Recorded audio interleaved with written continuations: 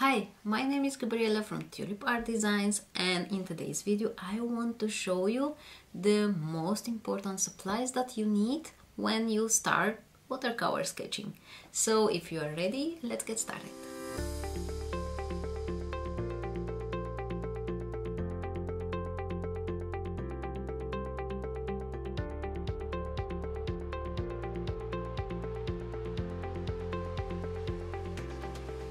So today I want to show you the most important supplies, so you don't invest too much money on buying hundreds of things, something that I actually did because apparently I just like having a lot of art supplies. Anyway, so apparently the first thing you need is watercolor paint, and watercolor paints, they come in three different shapes. So you wait, this is not really in my frame. Okay, so you have the tubes, you have liquids, and you have the pan. So for beginners I really recommend starting with a pan. You have different sizes, so this one is just 12 colors, absolutely enough to start up with. It will also challenge you to learn how to mix your own colors. The problem with this is that sometimes you like some of the colors and then they just end faster than others, and some brands, they just don't offer buying single pans, but that's okay. For a beginner I would say this is a great start. Then the liquid, I didn't use them so much.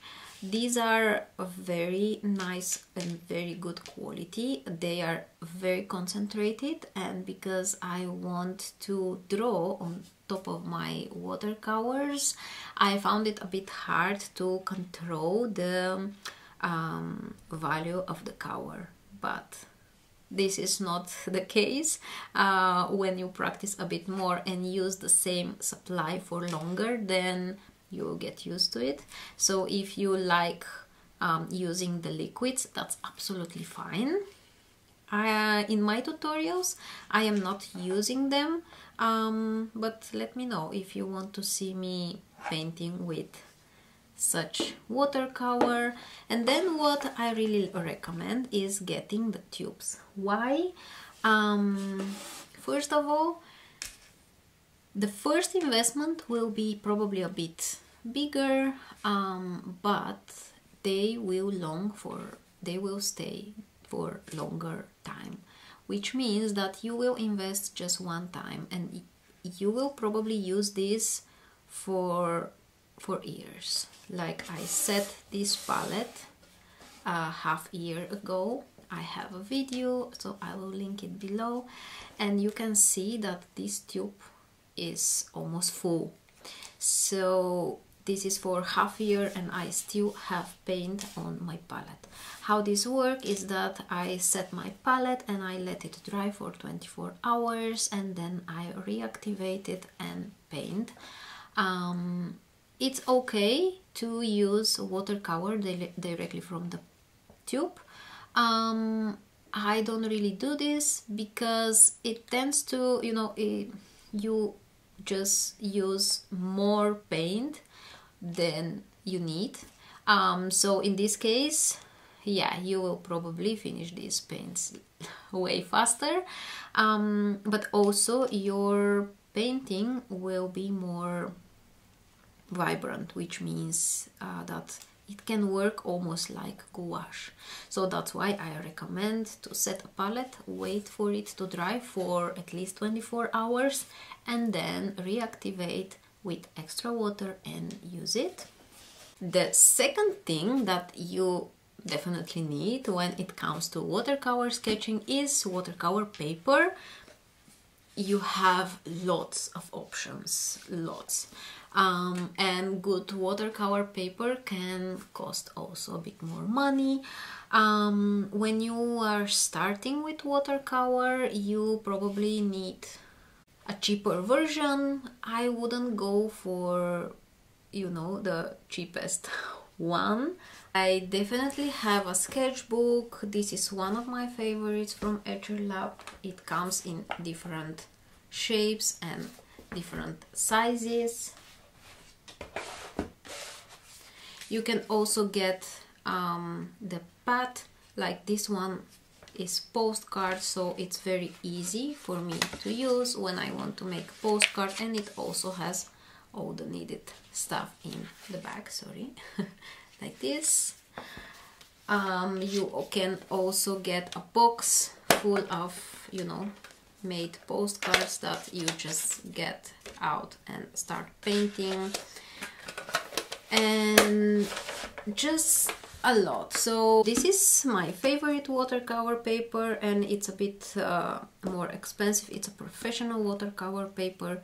You can definitely get cheaper one from Amazon. I really like the cold pressed because of the texture that it has. I don't know if you were able to see it here, maybe not, but I have a video where I am comparing coat to hot press paper, so maybe this can help you choose which one you like. What I did, I really bought two types of watercolor paper and I tried them by myself.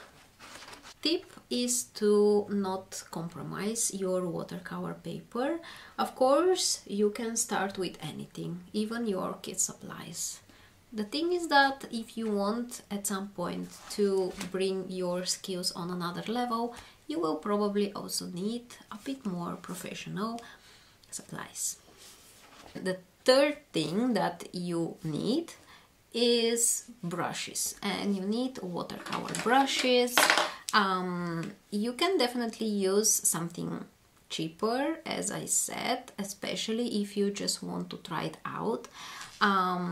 If you can go to an art store and just check your brushes, so I can say that your brush needs to have a very nice tip that's pointed like this, and that the bristles will not be very hard, but they will be a bit more soft, so you know you will be able to work with the brush. And then for a beginner, I really recommend having the round brush, which means that here you will have a round shape, and then all the bristles will be pointed to a point like this. And then I recommend getting a few different sizes. So in my case, I usually have 12, 10 and 6. I really like Princeton, but you don't really have to stick to this brand. The first set that I bought was the Snap collection, and they have like a nice set on Amazon. I will link it below, and they have different sizes, 6, 10, yeah, the round brush is absolutely enough when you are starting with watercolor sketching.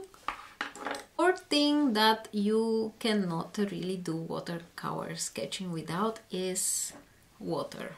You just need water to reactivate your paints and to just paint, because it's watercolor, so that's extremely important. You definitely need this one to do any watercolor sketch. The fifth supply that I use every single time when I sit to paint is paper towel. It helps you clean your brush, it helps you fix mistakes, it helps you clean your paper, it helps you pick up the excess water, it helps you for so many things. So this is like a main supply that you need when starting and doing watercolor sketching. You can get a reusable towel, something that can help you do all the things I just said.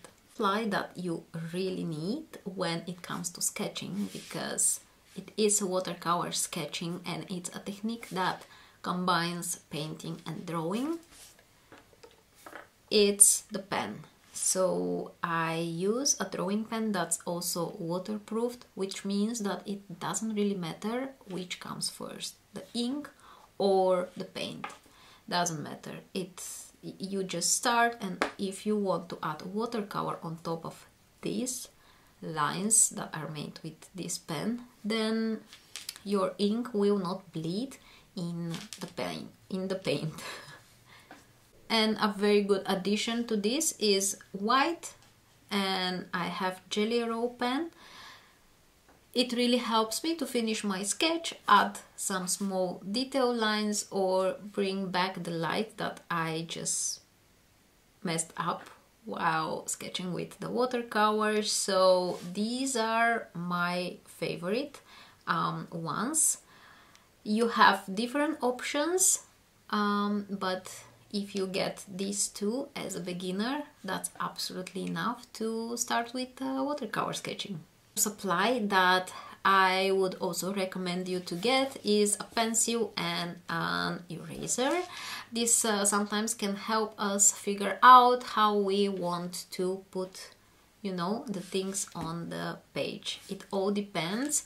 Want to paint, because sometimes we just want to start loose and maybe we just don't want to really sketch with the pencil, but create a illustration or a nice sketch, maybe pencil and eraser will help you get the result you like.